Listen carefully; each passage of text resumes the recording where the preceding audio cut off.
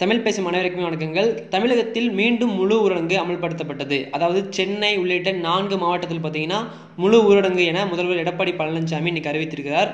சென்னை தலைமை செயலகத்தில் மருத்துவ நிபுணர் குழுவுடன் முதல்வர் எடப்பாடி பழனிசாமி இன்று ஒரு ஆலோசனை நடத்தினார். கொரோனா பரவல் அதிகமாக போயிட்டே இருக்கு. ஸோ அதனால சென்னை, செங்கல்பட்டு, திருவள்ளூர், காஞ்சிபுரம் ஆகிய மாவட்டங்களில் ஜூன் 19 முதல் ஜூன் 30ஆம் தேதி வரை மீண்டும் முழு ஊரடங்கு என முதல்வர் எடப்பாடி பழனிசாமி அறிவித்திருக்கிறார். இந்த ஆலோசனையில் அமைச்சர்கள் எல்லாருமே இதே கருத்தை தான் முன்வைத்தார்கள். அதனால் ஊரடங்கானது அமல்படுத்தப்பட்டது. எதெல்லாம் இயங்கலாம், எதெல்லாம் இயங்கக்கூடாதுன்னு பார்த்தீங்கன்னா, மருத்துவமனைகள், மருத்துவ பரிசோதனை மையங்கள், ஆம்புலன்ஸ் சேவைகள் வழக்கம் போல் இயங்கும் அப்படின்னும், மளிகை கடைகள், காய்கறி கடைகள், பெட்ரோல் பங்குகள் மதியம் 2 மணி வரைக்கும் மட்டுமே இயங்கும் அப்படின்னு சொல்லியிருக்காங்க.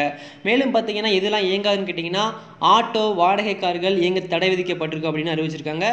அரசு அலுவலகங்கள் 33% பணியாளர்களுடன் மட்டுமே இயங்கும் அப்படின்னும் அறிவிச்சிருக்காங்க. ஸோ நம்ம சேனல் சப்ஸ்கிரைப் பண்ணாங்க பண்ணிக்கோங்க. அப்போ தான் நான் போடுற வீடியோ தொடர்ந்து வந்துகிட்டே இருக்கும். வீடியோ பார்த்து அனைவருக்குமே நன்றிகள். வணக்கம். ஜெய்ஹிந்த்.